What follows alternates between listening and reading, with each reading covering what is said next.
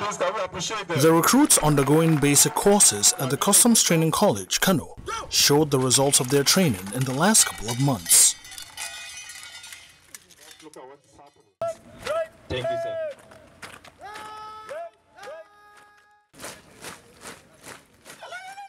The Comptroller General of Customs, Colonel Hamid Ali retired, CFR, rounded off his mentorship tour at Customs Training College, Kano, after the initial visit to Customs Training College, Ikeja, Lagos.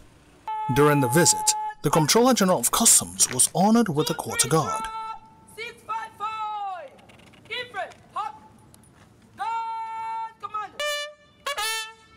He commended the recruits and expressed his satisfaction with their display of professionalism. I did not expect this much of from them. I went into academy too, and I knew what I went through.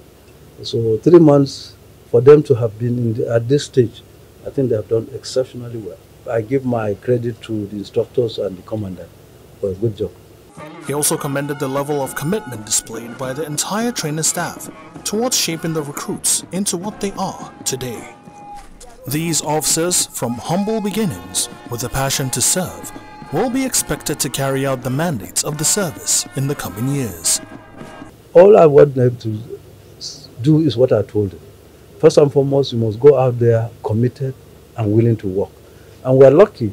This set of trainees that we recruited are all officers and men who really want to be in customs. They were not brought into custom because their father is this or their uncle is this.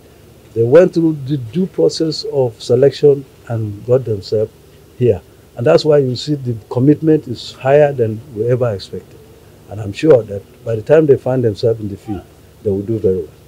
Earlier, other members of the Customs Management team have also shared their experiences at both Customs Training Colleges with the objective of impacting positively on the careers of trainees as they prepare to be proper customs officers and men. Abdul Karim Zurmi, NCBN, Abuja,